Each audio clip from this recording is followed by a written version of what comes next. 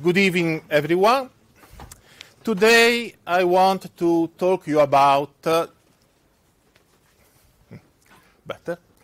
Today I want to talk you about this little piece of software that I wrote for myself a few months ago while I was writing a project proposal for the European Commission. So this is a little bit of outline.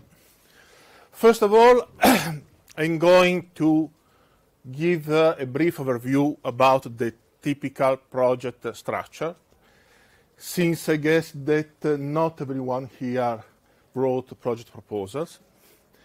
Then, in this way, I will be able to describe the problem that I wanted to solve.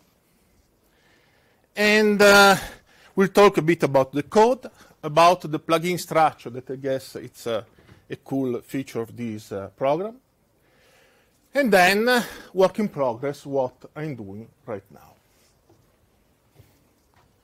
So, you have your project, you have people working it, and the work in the project is split into work packages. You could have, for example, hardware design, software design, communication, management, stuff like that. Inside every work package, you have tasks.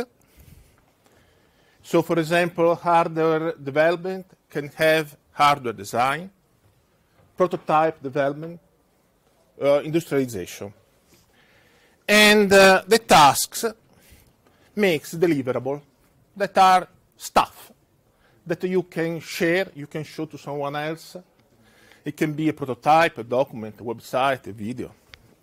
And while the project evolves, it reaches some milestones that are moments in time when you say, okay, so far so good, now what? For example, you can have work package hardware development. Inside that, the task, the prototype development, gives you a deliverable, a prototype. And when you have a prototype, you say, okay, we have a prototype, now what we do? Okay? This is more or less the basic structure. So you have your idea for a research project. You want it to be funded. You need to describe it to the European Commission in order to get your funding. And how do you do that? Well, there is a format that's more or less standard. If you wrote a research proposal, you know that. You have work package cards with the name, work package, the effort of every partner, when you start, when you end, what you're going to do, and the tasks with start and date, and so on, and deliverable, and so on. Besides the work package cards, you are also asked to produce some summaries, such as, for example, the list of deliverables, the list of milestones, and in the case of European project, a summary of the effort by work package, by partners, and so on, so on. And last but not least, a graphical description of your project. What is the problem here? This makes sense, okay? We can agree. What is the problem? The problem is that this description, as reasonable as may be, it's redundant. There is lots of cross-linking, cross-references. And if you change something, you have a tsunami of change to do. For example, suppose you add 3 months to task 1.3. Then work package 1 needs to last 3 months more. A work package 2 and 3 that starts when work package 1 ends needs to start later. And the task inside them needs to start later. And the deliverable will get later. And the milestone will change. And the effort will change. And you need to change everything here. Maybe the milestone will also change order. because if one milestone gets later, maybe a new one gets the first. So it's a mess, okay? Honestly, I don't like this kind of, well, you know, okay, but you just need to pay a little bit of attention. I don't want to pay attention. I have the deadline that's creeping day after day, closer and closer and closer. I have a page limit of 15 pages. That's way too short. I don't want to pay attention. I want a software that pays attention for me. That's why I love coding in ADA. The compiler pays attention for me. So I wrote this piece of software. You can imagine how much I hate this stuff since I wrote a software for just doing one project. And this is the internal structure of the code. It's very simple.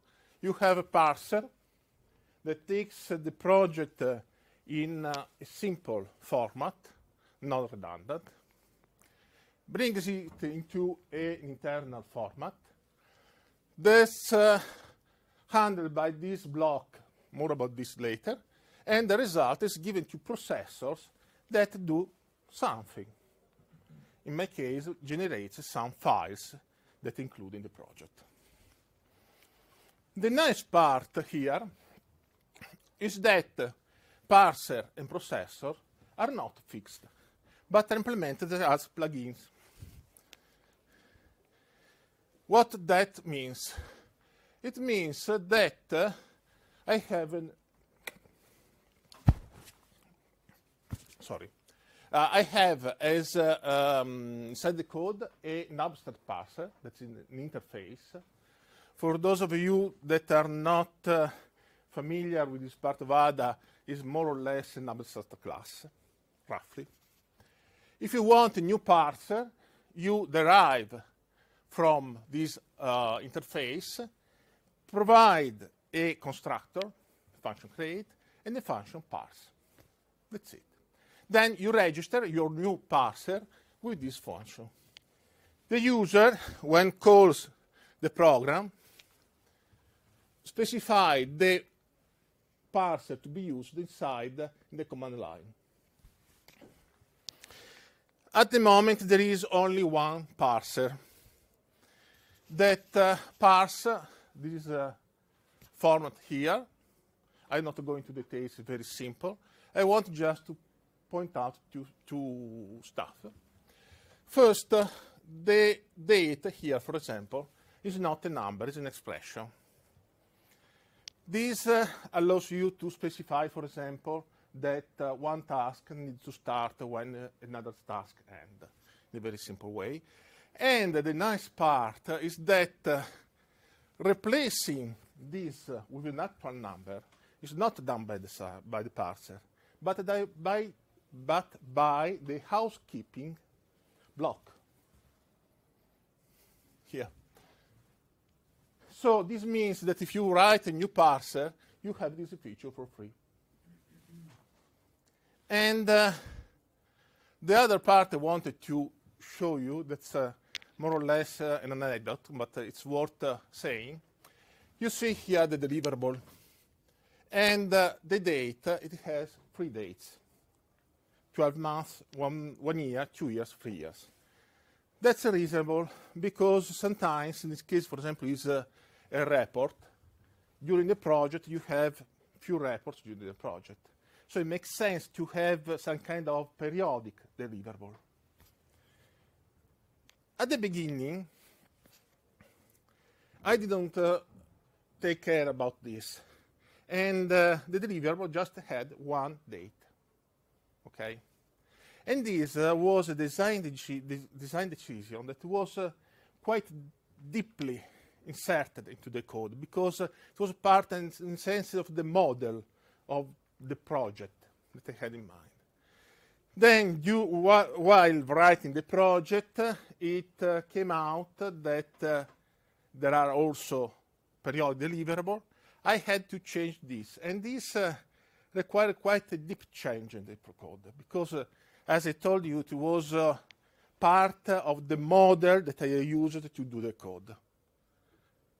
Time to do the change, half a day. I was impressed. I don't want to do that. I don't know, it's too much. Half a day. At the end, it compiles, it runs, and it works. That's what I love about ADA. And here, processor plugin. This is the output. I'm not going to details. It's the same stuff as before. And there are, at the moment, two plugins for the output. One is dump, as you can imagine, is for debugging purposes. The other produces a lot of LaTeX files. And the high-level aesthetic is coded inside the ADA code. Most of the aesthetics is coded as LaTeX macros. But the high-level structure is inside the ADA, and that is not good. I mean, as long as I was the only user, that's fine, no problem. If I want to make it available to other people, sure. So I want to introduce this template-based approach, and but this is still work in progress. Just that you know that the LaTeX plugin is what produces this. This, and this. This is actually a LaTeX feature. Was automatically produced from this. No, from this. And let me tell you, it saved me lots of work. Lots. Also including the work done to write this. So the new template output processor will be template-based. This is just a taste of the syntax. Very PHP-like as a philosophy, but the language of the template, I guess you feel at home. Okay? So, work in progress. More documentation. Actually, it's not so bad. Yes, I want to add markdown inside the content. Let's go back here. Here you see the work package. This is kind of a tribute of the work package, and this is the content. As you can see, this is LaTeX. I want to move to Markdown in order to allow for different output format, of course. And okay, and the template-based processor. Okay, so this is the almost the last slide. Some pointer to the project, to myself. And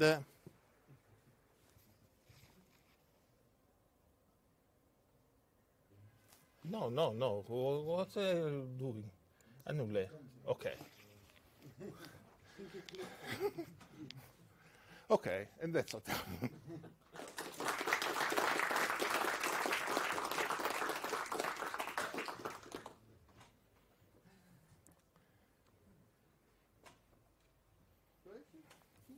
You envisage to submit a project to the European Union to propose them project generators? No, not really, honestly. This is something that mostly I wrote first for myself. You know, the open source stuff started from when you try to scratch your itch. I published on GitHub. I guess that maybe someone else could be useful for that. That's it. I guess it's an application and also a very niche application. Okay, it's not just I don't know, an editor. That's this.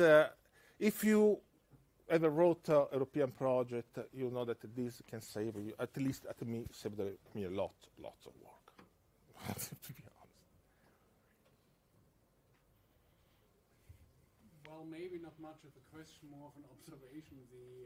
The EU proposal workflow must be really painful if you actually decide to write that whole stuff.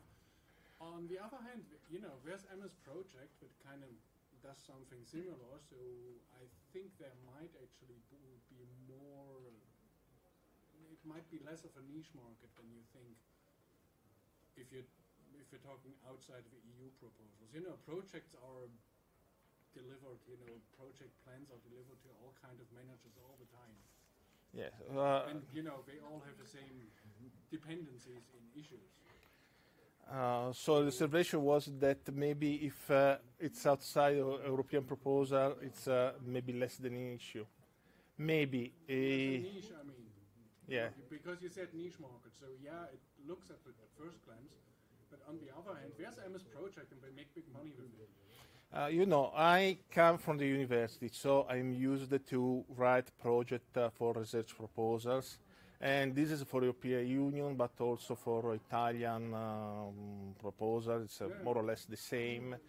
And I mean, you can do it, okay? And let's be honest, it was also fun to write the code. So that was a part of the motivation. And it was much more fun writing the code than you can try to... Exactly. And the side effect of the code, it does the work for you. Yeah. And you have fun doing it. So. Yeah, but I guess that maybe the same could be useful for someone else, at least in the university. You see, there is another fact that it produces LaTeX code, and usually European proposals are written in Word. Anyway, maybe you could write, someone else could write a processor for open document, so you can get open document format that you include inside the different proposal. I mean, this, of course, is, by the way, this also is quite young. I submitted the project on September of last year, so this is very, very, very young. And of course, it's suited to myself because I wrote trying to scratch a problem of mine. But if there is input from someone else and can be useful to someone else, I will be happy. And you can integrate the dependencies between the tasks and when you write that. Yes. Yeah. Yes, there is a... Sometimes it's not automatic. You said yes. that some milestones yes, before, but sometimes you have to change a little bit because there are some components for which that you need for if you being able to start the task and then yes, so the question is if it's possible to integrate the dependence for tasks. Yes, it's almost automatic in this case with the date expression. So you say this task begins when this one ends. There is not yet, I planned to do, then I discovered that the date was enough, a formal dependencies. So this task depends on that one. There is not, but if you look into the code, you see that there is some kind of placeholder to put this kind of stuff. And that, in my opinion, it was the most useful part. Because otherwise my experience in European project is that you are at a point and you say, okay, freeze it, don't change anything, don't ever think about changing, because it's, in this case I could change anything at the very last day.